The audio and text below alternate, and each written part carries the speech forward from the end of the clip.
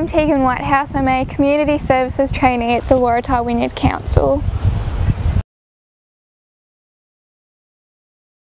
I started February this year. I work with Richard and Chantel working for the community, so helping organise, run events, so like the composting day we did last week. When the Tulip Festival comes up, I'll be helping Chantel with that and just doing basic learning how to do up forms and uses of facilities and stuff like that.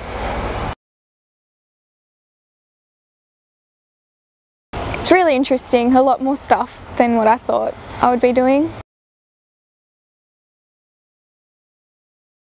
So I'm doing 2 days here at the council, and then for the other 3 days I'm going to Hellyer College and then just working weekends and stuff at another job. I don't really have anything I want to do now. I'm not really sure. Just seeing what I like.